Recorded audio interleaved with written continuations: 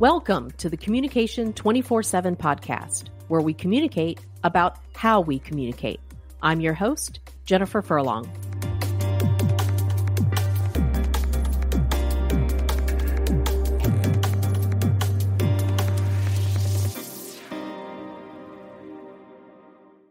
So we have a treat today. I am so excited about this topic. Y'all don't even know. One of the things that I love to talk about, conflict management, conflict resolution.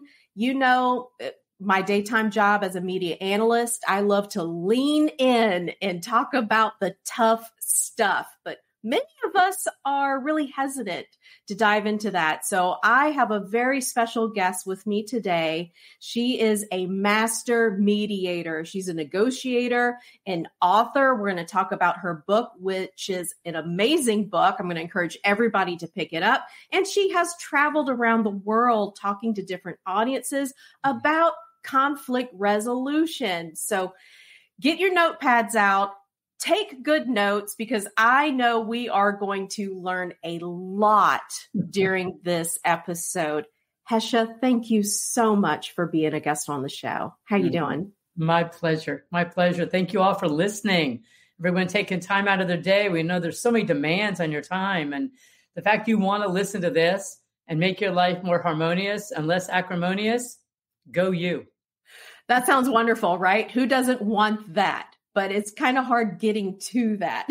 We need to be able to get to that next step. So I know the audience is really excited to hear what you have to say about this particular topic that we're talking about today. But before we get to that, would you mind sharing with us what's your origin story? Like, what made you want to go into this particular field? Because it's not usual to find someone who really enjoys engaging in these types of difficult conversations. So tell us about that. Indeed. Well, I'm a lawyer, and I've been a lawyer for, 35 years already. And back in the day, when you were a young woman and I had children, you couldn't do hard level, intense work and be a mother, childcare. It was a constant source of difficulty. And I was doing really high level trial work. And I found out about this thing called mediation. And I said, whoa, wait a minute. You talk to people for a living? You solve problems? You work out deals? And then I could control it on my own schedule. So I was a hard litigator for about 5 years. So I have that background in me so that when I talk with litigators, I don't come at this in a kumbaya, airy-fairy, win-win problem solving. Let's all be friendly and talk to each other. Because that's not the real world. That works, 10% of the time? Okay, for those 10%, 15% even, that's great. What about the other 85?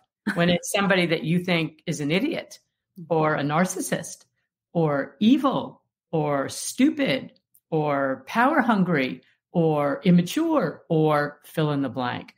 That's real life. Mm-hmm. And to me, when I can go into a situation that's so intense and so hard, and I can help people work out a deal. And sometimes it's a cold piece. We just get a deal done. That's fine. Sometimes every once in a great while, you get rewarded with one of those tiny little kumbaya moments, but it's very, very rare. Mm-hmm. And that's one of the reasons why I wanted to write this book, is that I know tricks. I know tools that our listeners can do today. You don't need a master's course. You don't need some big MBA in something. What can you do today in difficult situations that diffuse the tension? And that's why I call the book The Secret to Resolving Conflict and Diffusing Tension, because 100% of conflict, 100% of it starts with tension. And the tension can be, or it can be, It doesn't matter. And I have an analogy that I know it's a long answer to a very short question, but I'll give you just one quick analogy because people think and remember by analogies. So we've all dropped spaghetti sauce on the counter, or teriyaki sauce, or barbecue sauce, right? And you take a wet sponge, you wipe it up. It's no big deal. You leave it overnight, you're scraping it off with a spatula. Leave it 3 or 4 months or 3 or 4 years, and it is old and moldy and nasty. And that, my friends, is conflict.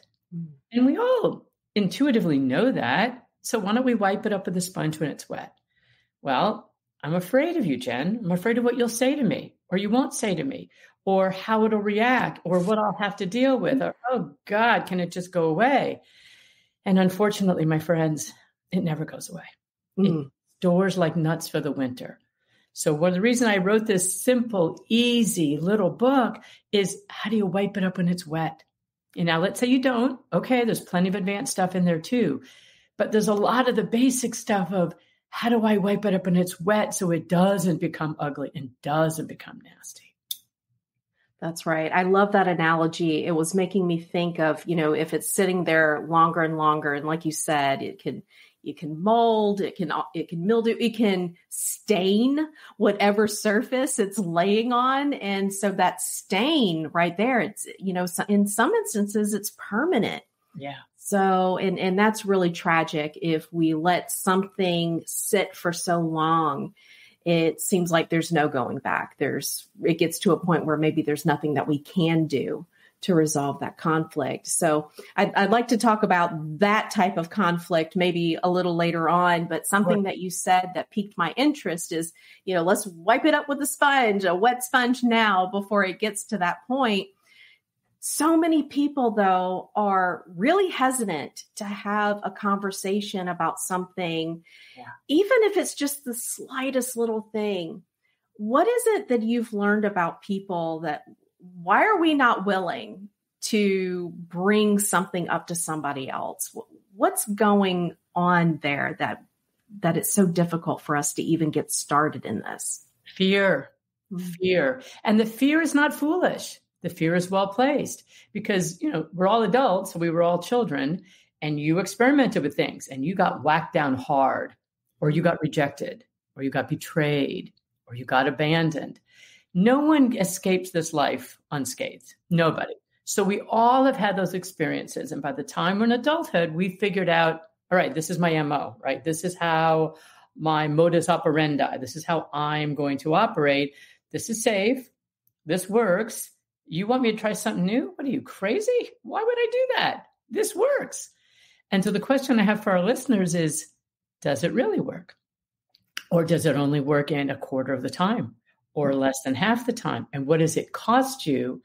So again, another analogy is as if we are cavemen and cavewomen, and we're just shoving food in our mouths. Well, here's a fork, here's a spoon, here's a knife, here's chopsticks. What's going to work best for you? And you want to make something easy because I am not kumbaya. I mean, my work is real. You have to get and deal with real stuff all day, every day. And when it's real, there's a lot of fear. And the fear can also inhibit your skill set development to try to do something. And so if people want magic beans, a magic thing you could do right now, it's curiosity.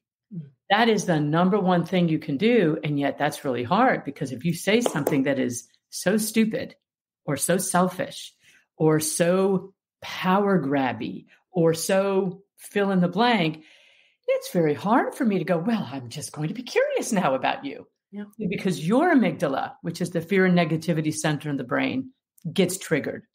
And that's one of the reasons I called the book Holding the Calm, is because that's the mantra I use for myself.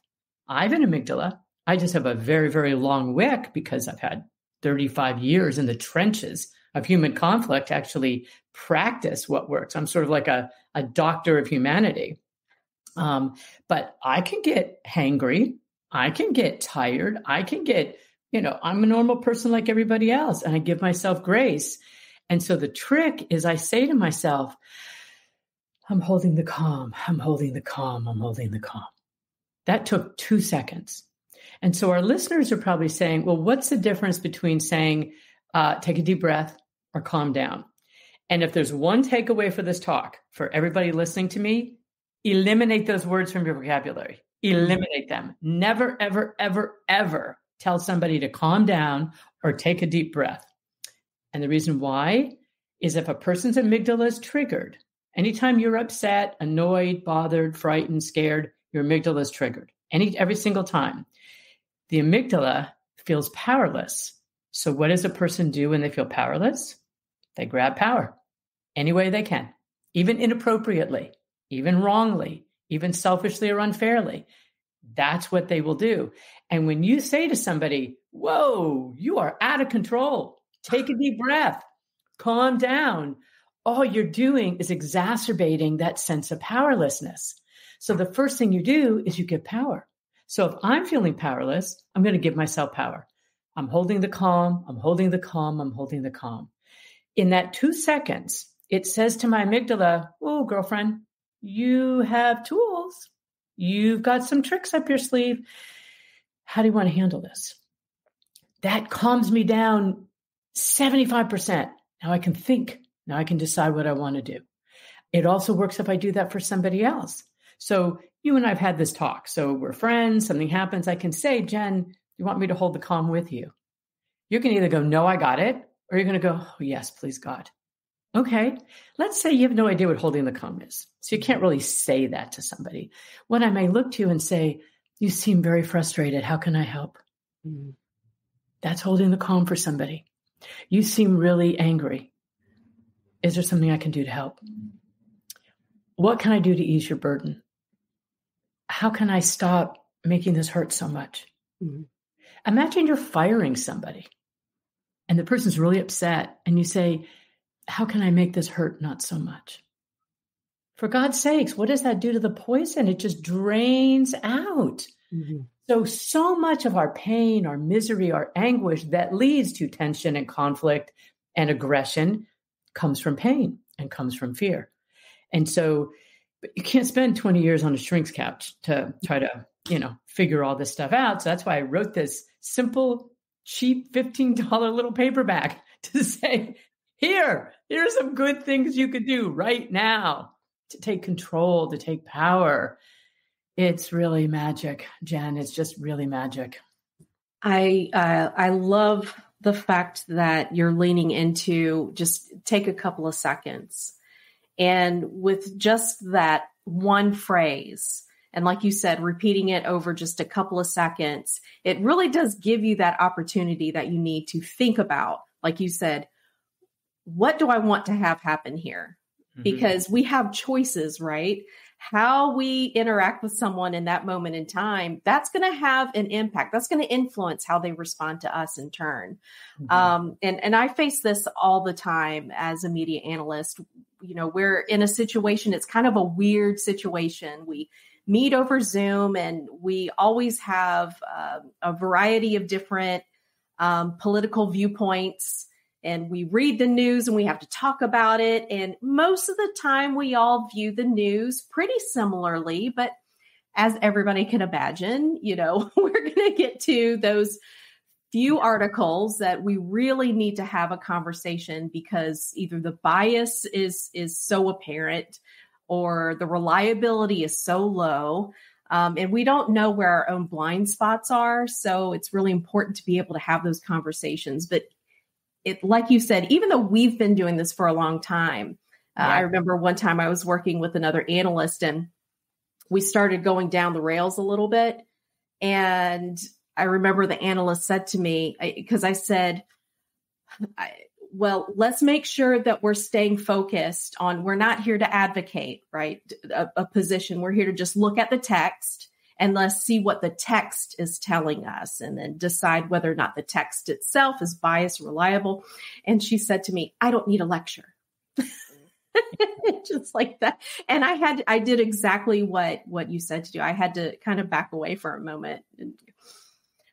Now, I didn't have the language that you were saying right there, that phrase, but I was doing something very similar. And then that gave me just the brief moment I needed to just kind of back away and then back in to think about how do I want to address this in this moment in time? Because it could have easily gone in the wrong direction. And that's such a critical moment in time right there to take that moment. Isn't it? Mm-hmm. Would you like a quick thing that you can do in that circumstance to totally turn that around? Yes. Right? So what happens is people take positions based on their identity. So let's say you bring information that shows they're wrong. 98% of people don't go, oh, well, gosh darn it, I'm wrong. Oh, well, I guess I'll just revamp what I'm thinking. They don't do that. They push and punch harder. So when you get something like, well, I didn't need a lecture, I mean, you struck home, Yeah. but it wasn't persuasive. Mm. So in that instance, what that person needs, because they're feeling powerless, they're feeling judged, they're feeling stupid, they're feeling wronged or criticized, is the answer is they need validation. Mm. And then in my book, I have a ton of sentence stems that you have, there are your friend. So what you can say in that situation is, you know what I admire about you? No one says another word. They are wrapped with attention. What are you going to say next? Right? This works at the Thanksgiving table with your idiot uncle. Mm-hmm. This works with your difficult sister-in-law. This works with the coach on your kid's team, or the neighbor, or your boss, or your coworker, or a client. It works with everybody. So when someone gets hot and you can feel it starting to get hot, you immediately stop it and you choose your verb. What I admire about you, what I respect about you, what I enjoy about you, what I like about you, what I love about you. And then you say something authentic. Mm-hmm. And let's say it's a hard person. It's really hard for you to validate them. Mm-hmm. You know what you can say? Your dedication, your persistence, your commitment, your clarity, your decision-making, your effort. You can say any of those words. So if you pick a couple of them, and those are kind of your go-tos, so they're just in your mind, put it at a Post-it note on your phone, put it in your phone as a Post-it note. So when the situation happens and it's hot, like you said something and she kind of punched at you, you easily could have, if you were emotionally immature or tired or cranky, or you could have punched back. Instead, you took a step back. Beautiful. And then the next leaning in piece is this validation. And I just described it. That's how you validate people that you don't agree with at all. Yeah. You won't like at all.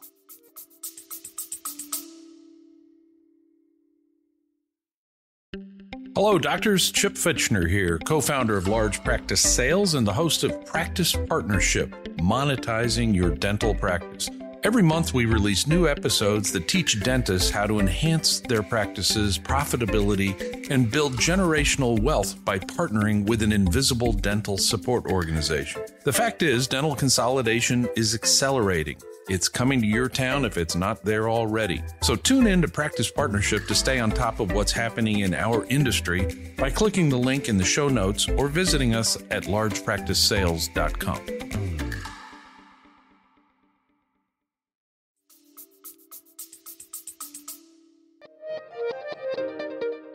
You know, it takes 1,000 people to build a building, and just one malcontent with a stick of dynamite to ruin it all.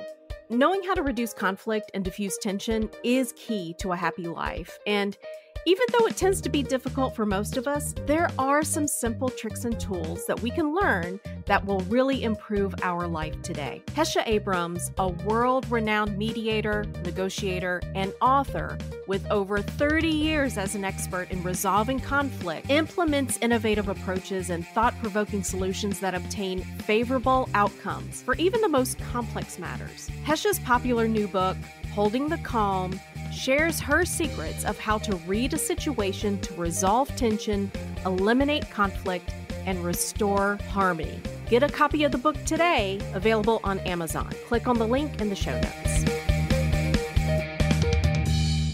And let me give our listeners one more advanced tip, because I like to do these advanced and not just the basic, like brush your teeth. Yeah. I know I should. I know I should communicate nicely with people. Okay. You know, is let's say I have to deal with someone that I despise. I despise, or I'm frightened of, and I have to deal with them. It's a client, it's a boss, it's a teacher. I can't run away. I'm stuck dealing with them. As long as I look through the filter of how terrible you are, it's going to be very hard for me to do it. So I'm going to look at you and I'm going to ask myself one question. Would you pull my kid out of a burning car? 95% of the time, the answer to that will be yes. Okay, now I look at you as the person who pulled my kid out of a burning car. And if it only gives you a 2% aperture, a 2% opening, Fine. Maybe it gives you a 20% opening. Yeah. Fine. That's the place you go into and then do this validation stuff. You will see people literally melt in your hands. Mm-hmm. And no one's going to say, oh, well, my goodness, Jen, you're very good at this holding the calm stuff. They're just going to say, wow, you can just handle anything. Yeah. Wow, you can get along with anyone. Wow, you can just handle problems. Wow, you just get things done. That's what they're going to say. Yeah. Yeah. What if you are in a situation where there is someone, and it could be a friend, a family member, a coworker, whoever, and you've known this person for a very long time, and you just feel, man, they require so much work all the time. Like, I'm always validating them. Always. Oh, yes. And it just, and I don't, those who have listened to me for a very long time, they know what I'm about to say next. Empathy does not come easy for me. I'm just one of those people that I like to just say, let's just get to the bottom of the problem. Okay. Don't worry about the emotions. Let's just solve the problem. And then we can all move on from it. So, don't get your feelings hurt, damn it. and so it can be exhausting. I was going to say, how's that been working out for you? I have learned over the years, and this is the funny thing about that. I had someone tell me recently, they were like, Jen, that's just not true. You are one of the most empathetic people that I've ever known. And I had to laugh. I said, what has happened is I have learned that there's a difference between empathic listening and then listening to solve the problem, right? That critical listening. And I've learned to just stay quiet long enough to observe and be able to tell, okay, or even ask the person, are you here to vent?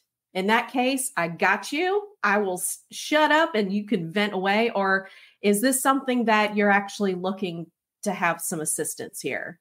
And that has solved a lot of my problems. But because I've learned to do that, I fooled everyone to think that I have empathy. That was beautifully done, Jen. Exactly correct. And what I tell people is, for God's sakes, give yourself some grace. Human beings are weird. They're difficult. They're challenging. They're also beautiful and magnificent and enriching. It's all of it. It's just all of it. Yeah. And so you got to give yourself some grace that sometimes, your time is your wealth. Your time and your energy is your wealth. It's like these old women that say, at least you got your health, It really is true. Your time, all you have to say is let somebody get a cancer diagnosis and all of a sudden time resources are used very differently, And God knows, you don't know what's going to happen tomorrow. I always think of that poor guy reading his newspaper and his lazy boy in a plane falls out of the sky and hits his house. Right. You just don't know what tomorrow will bring. And so if someone is too much for you, you are allowed to say, I wish I could help you right now, but I've got another call or I've got another meeting I've got to go to. But you know what? I believe in you. And I believe that you can handle this. See that little validation piece? And then escape. You have no obligation to be people's emotional garbage can. That is not the same as being empathetic. So each one of us has to play that balancing game every day with every person in every situation until you kind of get good with, this is where I'm going to give and this is where I'm not. I wish I'd given a little more there, or I wish I'd given a little less there. Okay. That's called grace. And I'm a big believer. I'm going to be 65 years old this year. And my 6th decade of life, I feel like I finally learned a few things. That's one of the big ones, is your energy is finite. And just spew it around and not have it plant seeds, not a good use of resources. And you are allowed. I give everybody permission, to marshal and protect your resources and then to use them wisely, Obi-Wan. Yeah. Yeah. And I guess they probably need to be prepared, even if they do it as nicely as possible, or, with all the validation in the world. Sometimes you might run across someone who still isn't going to appreciate the fact that you've said no. There you go. and your boundaries are your boundaries. Yeah. There you go. But just because, your emotional immaturity does not become my problem unless I allow it to become my problem. And one of the beautiful things about, again, why I call the book Holding the Calm is it creates a moat around your feelings and how you choose to react to the feelings. So literally, I'm seeing my hands, I'm like pushing out because for so many of us, we feel something, oh, boom, it's right there. And a nanosecond in between feeling and reacting. The more you can create space, a moat around what you feel and how you choose to act, the happier, the calmer, the more successful, the more efficient, the more you're going to be. That's just the reality of it. And I'm human too. Every once in a while, something will happen and I go, God, okay, back to my moat. And that's why, again, I keep using I say it to myself. I'm holding the calm. I'm holding the calm because it works. Like your grandmother would give you a rubber band and tell you to snap your wrist, That's right. I don't want to hurt myself. That hurts when you snap yourself. I'm already suffering enough. Right. Why do I want to exacerbate this? So true. Oh, such valuable advice here. So as a mediator, are you working more with individuals one-on-one, or are you going into organizations and you're helping organizations figure out, how to manage their conflict more effectively? How are you going out there and spreading the good word? Thank you. I've been doing this a long time. So I have done every possible kind of case. Now I tend to do very large, very complex, very difficult cases, usually between companies or inventors, that kind of stuff, where it's usually very complicated and very involved because it's more complicated. It's more fun to me, being able to figure it out. But I'll tell you, the big CEO of a huge Fortune 100 company is the same guy or gal as somebody who the neighbor drove over your roses and you're pissed off. Yeah. Exactly the same. And has the same late at night. You know what they're talking to me about? Their kid's lacrosse coach is such an idiot and won't give their kid playtime. And what can they do? So it seems like such a normal conversation to have. And a lot of people, I guess, don't view CEOs of Fortune 100 companies in that light. Exactly the same. Or their ex-wife, or it's just human beings and bumper car emotions. And, look at our world now. We've got people, with guns shooting the place up. So you get, no guns. And then you get people saying, wait, don't take away my guns. There's no discussion in that gulf. The real gulf is how do we keep people safer and how do we off-gas anger and diffusing of tension, because we have a lot of it in our society. And it's very hard because everyone is labeled in our society. You are part of this club or you're part of that club. And the clubs actually have flags, they've got colors, they've got secret words. And so it doesn't really matter even what the content is. It's, well, I have to believe this, I'm part of that club. And nobody thinks that way, but no one wants to be excommunicated from the club. Right. And so you join in with whatever that belief system is. And so talking to people about content is just like a waste of time. I have a whole chapter in the book that I call Creating Small Winnable Victories, because if you tackle, just think of abortion. It's baby killer right to my body. That's right. Where is there? There's no in between. Right? And so creating small winnable victories with a group of people is, chapter 1 of the book is speak into the ears that are hearing you. So just as an example to our listeners, if you're talking to an introvert, would you speak the same way to an extrovert? We all kind of say, oh no, of course I wouldn't. But yet we do. We talk our way. We do our thing. There's a famous behavioralist named Maslow who said that if all you have is a hammer, all you will see are nails. That's right. And so it's a big thing to be able to say, okay, I'm an extrovert. I'm an introvert. This is how I talk. So in order for me to talk to you, I have to take 3 seconds to actually look at you. It's like a bomb detector in the town square. He waddles out in his Michelin suit. He doesn't just start cutting junk. He looks, he diagnoses. What is the situation? It's the same thing when you're in any kind of a difficult conversation, tense conversation, or one that has the potential to be that way, take a minute to speak into the ears that are hearing you. If you're a vegetarian, I'm not going to talk to you about steak. Right. And if you're a big steak eater, I'm not going to talk to you about, plants. And it's not, I'm doing the basic stuff, but this is not hard. People can just master this. Dramatic improvement. And then you're fine tuning more and more and more and more and more and more advanced stuff. But even the basic stuff, remember, fork, knife, chopsticks. Since you have been in this field for 30 plus years now, have you witnessed in society, or I guess even in between just individuals, those who are within our society, has there been a decline in individuals' ability to engage in civil discussion? I don't know.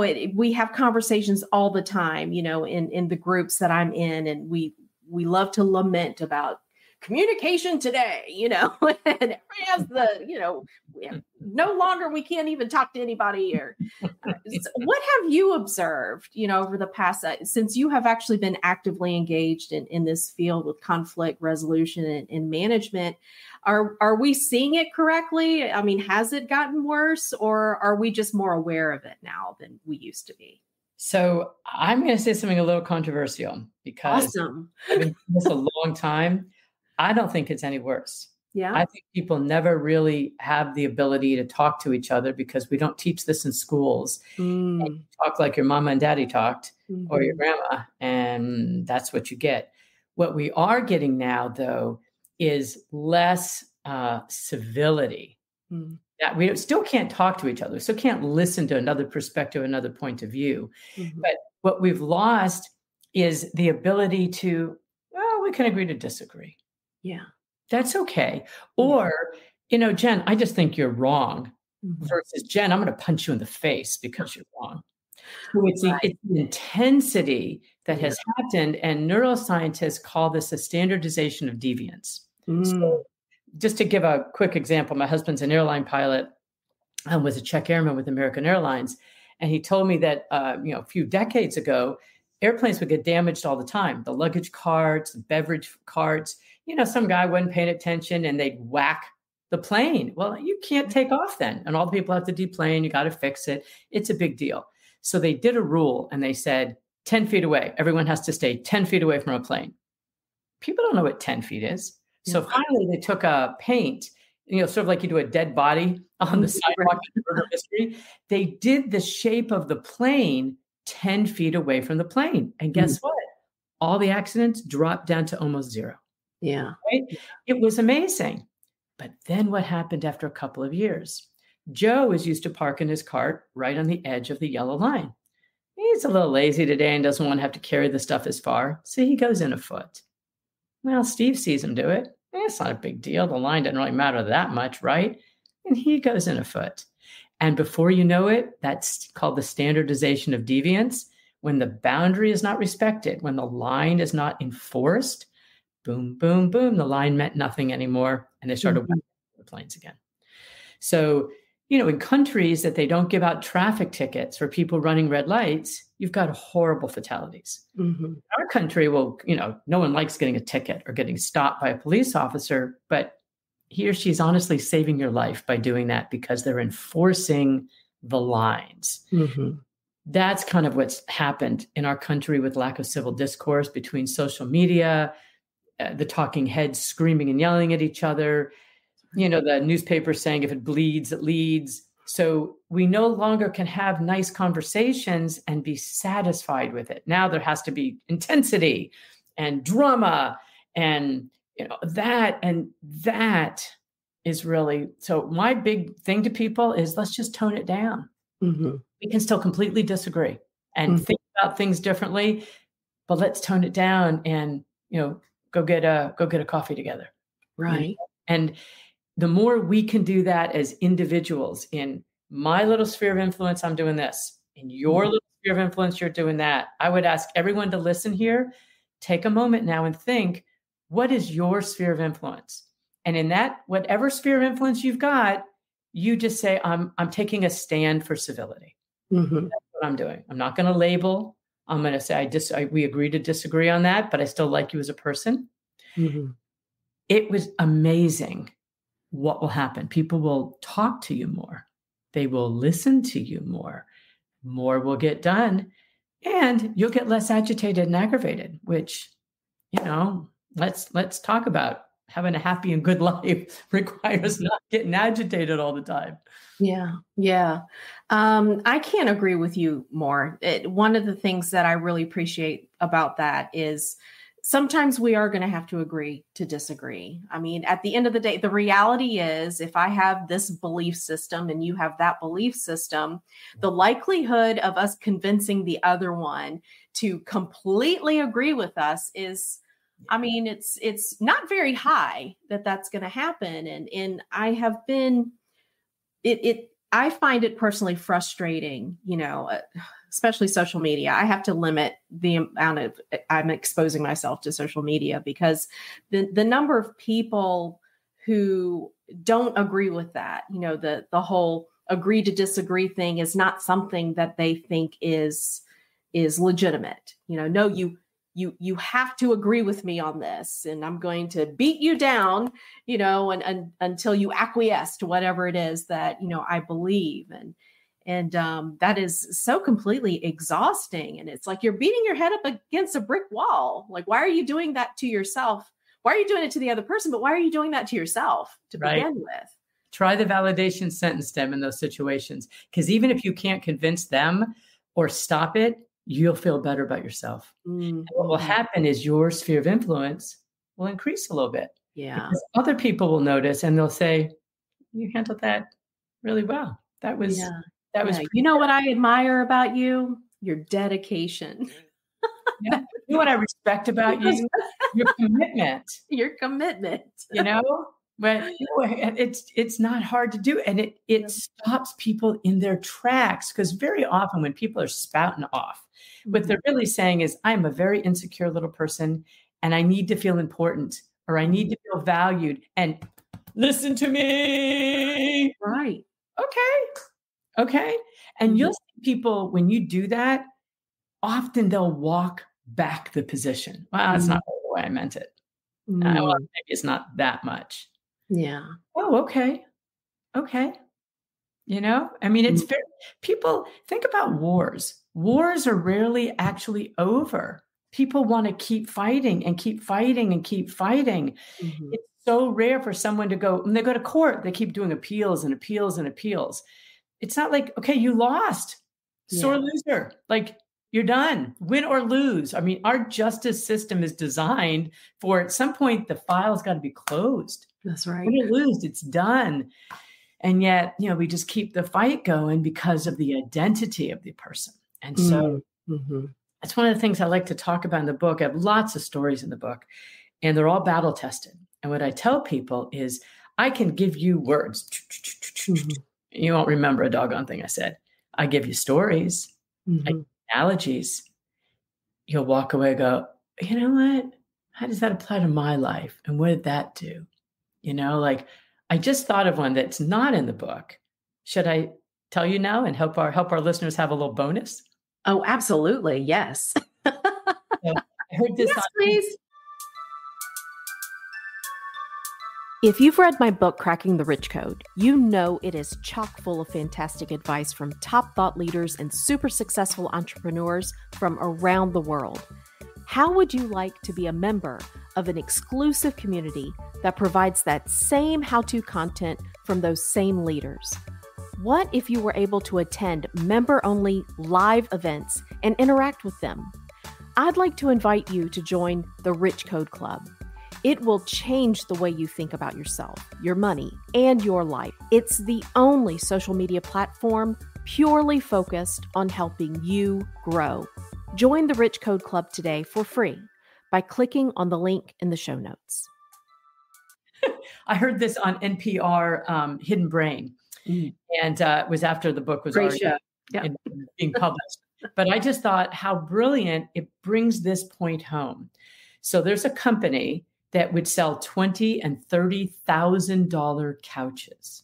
They were bespoke, customized. You could make them any length you wanted, pick the piping and the fabric and the this and the that and and fancy, right?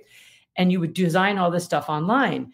People would get all the way to the point of sale, and a huge percentage would not complete the sale. Well, the company was flummoxed because these are people clearly that could afford it and had invested time and energy in designing it. Why aren't they completing the doggone sale? So what do people do? You have a car. You either have gas or you have a brake. 95% of us put on the gas. I'm going to talk more.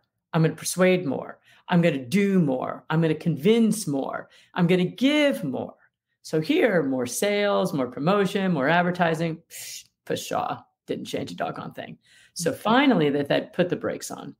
And they hired somebody to contact all the people at the point of sale who didn't complete the sale and chat and be nice and lovely with them. And then say, do you mind if I ask why you didn't complete the sale? The number one overwhelming reason why people that could afford a $20,000 couch didn't complete the sale, bada boom, bada bang, they didn't know what to do with the old couch. Isn't that ridiculous? So obviously the solution is so easy now. We'll take away your old one, give you a tax. Remove it. When we bring you the new one, it just had never dawned on anybody. And so I guarantee all of our listeners that if you think of a couple of people that you're in some conflict with now, or that you just don't want to deal with, there is a barrier there that you have not discovered. Mm. And if you go into it trying to uncover the barrier instead of trying to persuade or convince, the problem just kind of goes away, or they agree, or sometimes they think it was their idea and they agreed and you still get what you want anyway. Who cares? You know, you decide on the definition of a win for you when you go into it. Mm. But I love that story. You know, in my book, I've got tons of stories. Mm. And so if you're flummoxed, if you're at a point where, Jen, I can't even talk to you. We see the world so differently and you're not willing to listen to anything. I'm not sure what to say to you. Stop talking. Give them a story. Yeah. Just say, you know what? That reminds me of a story. Or I read this in Holding the Calm, this cool book. And what I tell people is take my stories. Every one I put in there is designed to be told in less than a minute and has been battle tested by me in real live conflict situations. And it had to work at least 10 or 15 times before I put it in the book. So every single one of them works. Take one of my stories. They have been researched. Use them because you're more likely to go, tell me a story. First of all, you get a break from me haranguing you and telling you basically how wrong you are and how right I am. Yeah. Now we are together listening to a story. And then you take away from it whatever you choose to take away from it. Mm-hmm. It's a terrific technique. And I have used it with, truck drivers to CEOs and everything in between, because it's a human experience. We talk about all this diversity, equity, inclusion stuff, which, I know we need to do it. It's all important. Yeah. And I want to go below that. I don't want to talk to someone as a Black woman or a white man or a Hispanic female. Like, what? That's your outside. I'm much more interested in your inside. Are you an introvert and extrovert? Are you a thinking person versus a feeling person?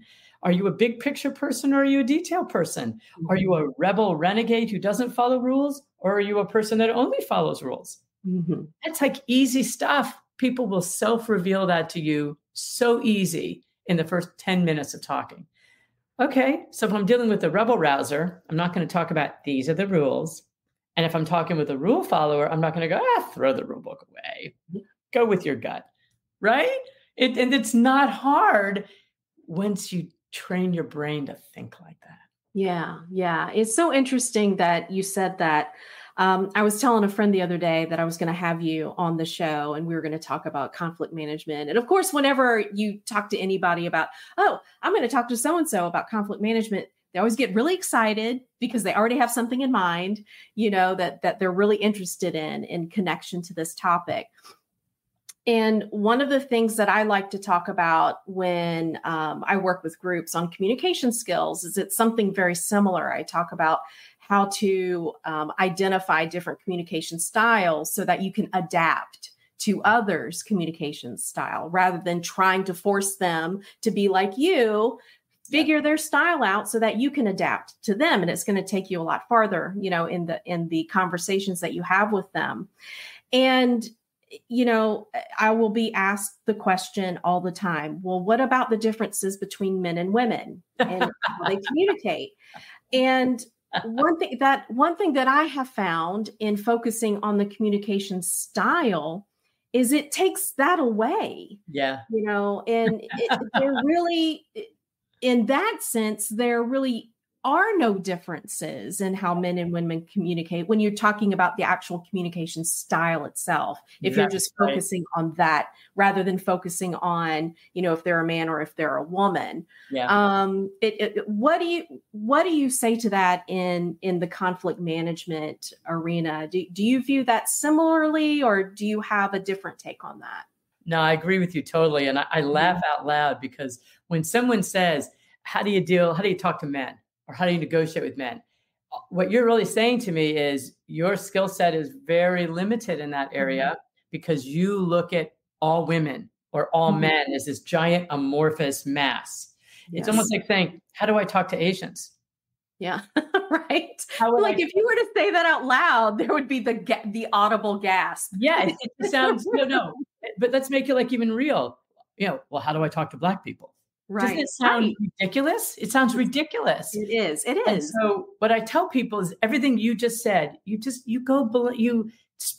why I made chapter 1 of the book, Speak into the Ears That Are Hearing You. It requires me to look at you, to listen to you, to see who you are as a person. And the ancillary benefit of that is you feel like I care. So my give a darn meter isn't broken. So when someone feels like their give a darn meter isn't broken, I'm more likely to want to engage with you and talk to you because you seem to kind of care about me as a person. And think about it. Most people are in relationships that don't work for them. They wear clothes that are uncomfortable.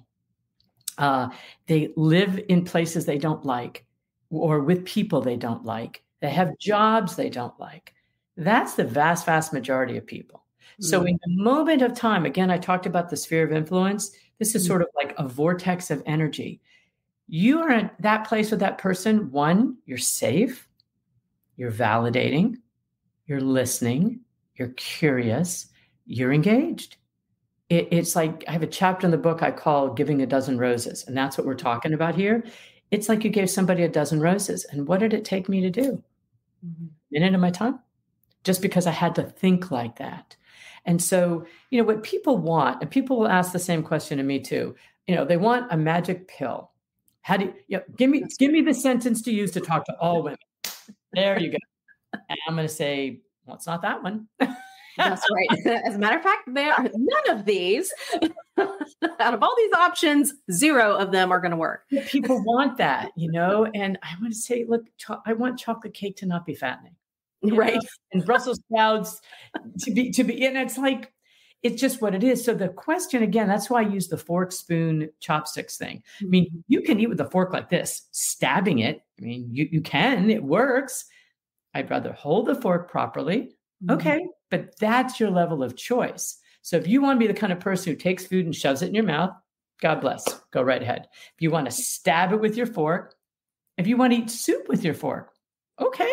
That's your choice. Or here's reading glasses. You're not seeing so well. Can I put a pair of reading glasses on your eyes so you get to go, oh, that's better. And that's what I tell people. You don't limit yourself into how do I talk to this person? You learn how to be a bomb detector or a doctor.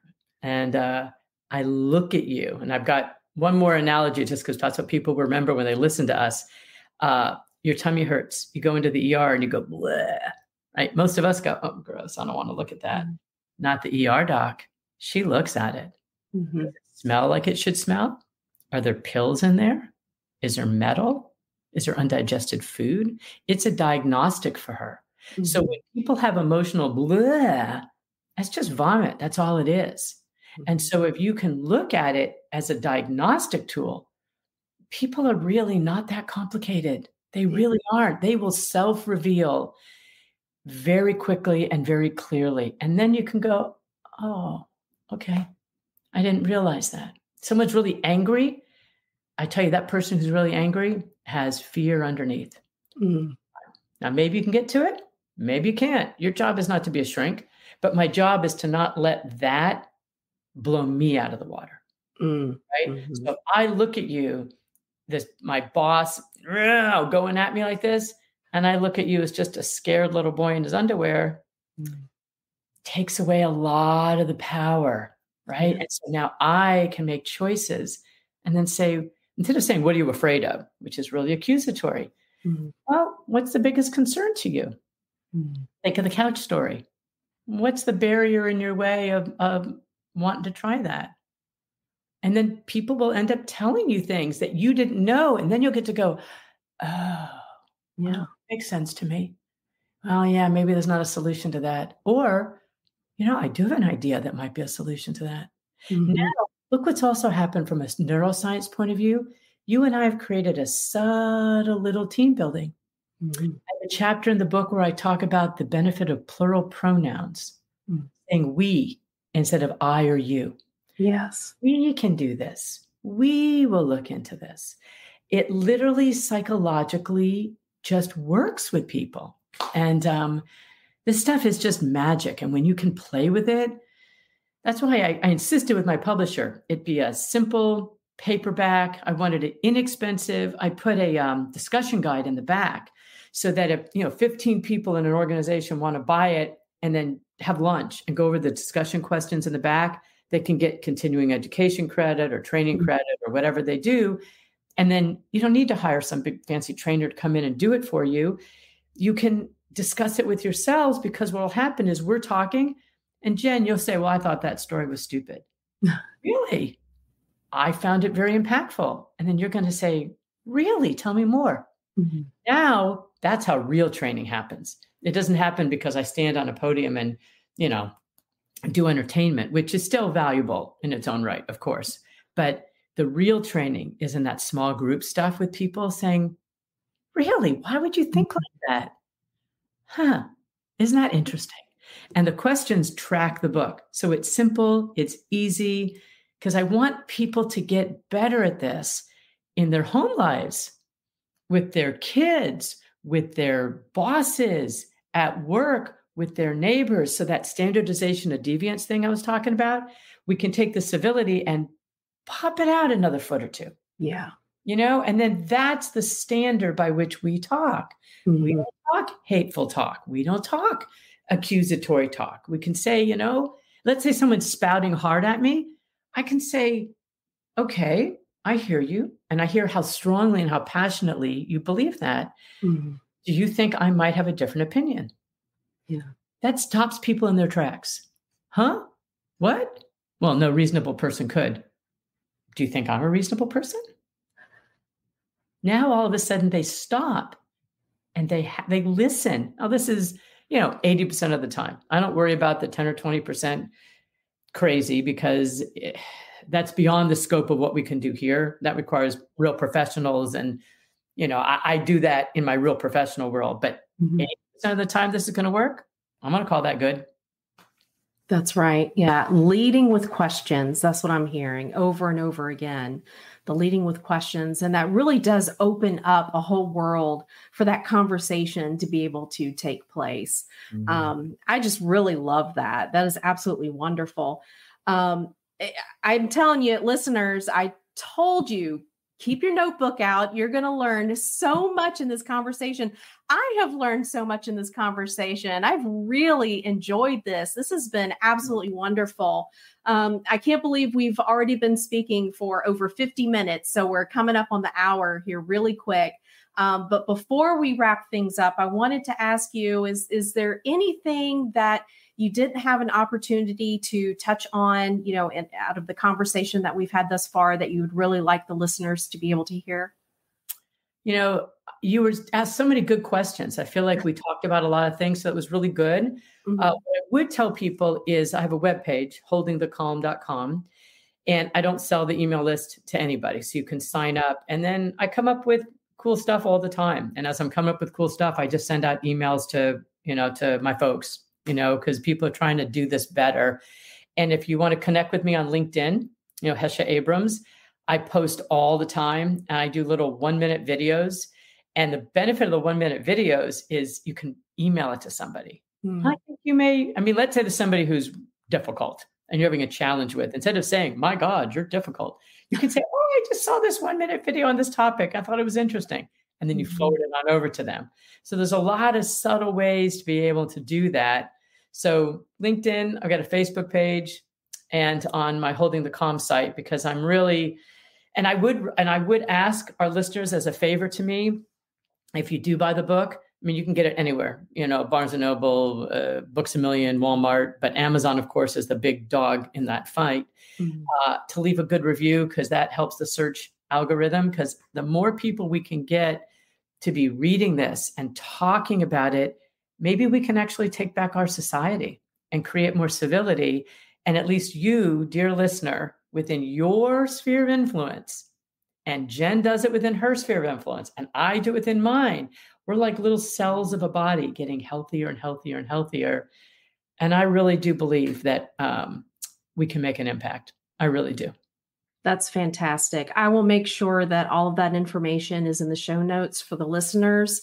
Make sure that you connect with Hesha online through her social media platforms. Buy the book wherever you want to get your book. Just make sure you get the book. And I agree, make sure that you leave, just leave something on Amazon if you decide to buy it on Amazon. Let everybody know how it worked and how wonderful it was. I know as an author myself, greatly appreciate having those reviews out there. So let's do that for Hesha, because I think this is absolutely wonderful. And thank you so much for being on the show and just sharing with us everything that you experience within this realm and giving us some tidbits, those golden nuggets of information out of your book. I know somebody out there is listening to this and they're going to try, just like you said, experiment with it. This is a skill just like any other skill. We got to work at it to get good at it. So experiment with it and then report back to us. Let us know how it goes, because I'm really curious. I love it. Yeah. I love it. That's great. All right. Well, everyone, have a great rest of your day. And I hope you all will just keep working at it. This thing we call life and the conversations we have, it ain't easy. So we'll just keep plugging away at it. All right, Hesha, thanks again. Everybody take care.